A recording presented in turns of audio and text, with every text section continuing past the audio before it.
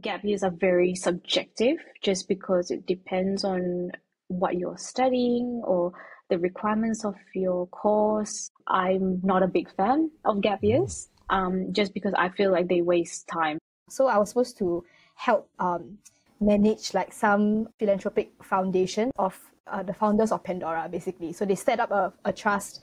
So I was managing their charitable giving, like who do I want to give grants to and everything. So I was like, wow, this is super interesting. I loved it. Then she asked if I was okay to take a gap from my school and do this 6 months with her instead. I said yes. Yeah, that's what I did. I tried applying to almost maybe 20 to 30 companies, but no one was hiring. I somehow stumbled upon an opportunity with Zara. So I worked as a stock assistant manager for about a year, and I absolutely loved it. It was the best decision during that time.